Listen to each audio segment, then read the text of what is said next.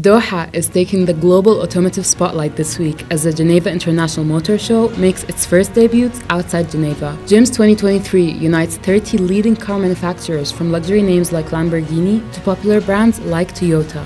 But what exactly is the Geneva Motor Show doing in Qatar? Back in 2021, Doha penned a 10-year deal to host this iconic event, offering a fresh stage for a tradition that's over a century old. The partnership with Qatar is a chance to see a fresh event format in action and expand the brand into a new but booming market.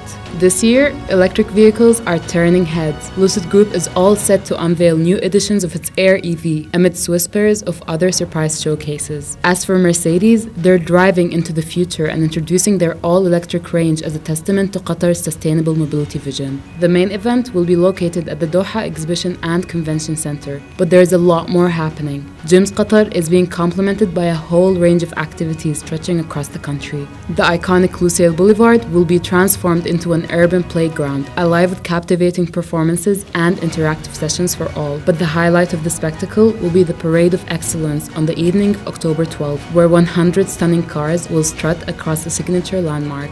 Over in the south of the country, visitors will have the opportunity to experience world-class vehicles as they master the challenging dunes as part of the Sea Line Adventure Hub.